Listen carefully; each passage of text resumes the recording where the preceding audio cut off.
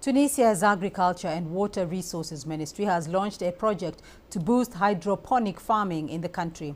Hydroponics is the growing of plants using a water-based nutrient solution rather than soil. And as Adnan Chauchi tells us from Tunis, government officials say the new way of farming will help the North African nation save water.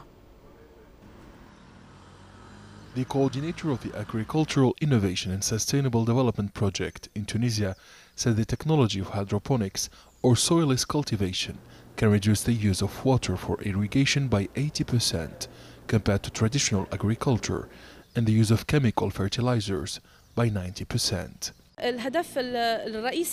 The main objective of the project is to encourage young entrepreneurs, farmers and investors to use this modern technique of hydroponics to better manage water resources and save water.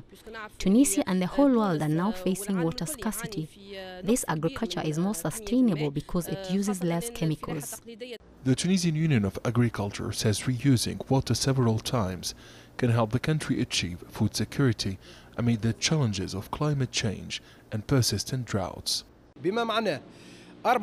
Traditional cultivation uses 400 kg of water to produce 1 kg of vegetables, while soilless cultivation uses only 15 to 20% of this amount of water to produce the same amount of vegetables, which help to adapt to climate change. The hydroponics experts have also stressed the need for people to adopt off-soil crops in urban areas so that households can produce leafy vegetables and fruits for their own consumption. Hydroponics has many advantages. Even ordinary people can produce their own food. This system is like a factory producing easily and efficiently fruits and vegetables at a low cost. The use of soilless cultivation at this farm has allowed it to produce a ton of basil monthly on an area not exceeding 500 square meters.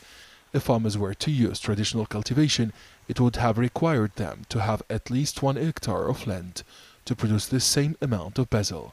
The monthly production of basil here uses only 10 cubic meters of water.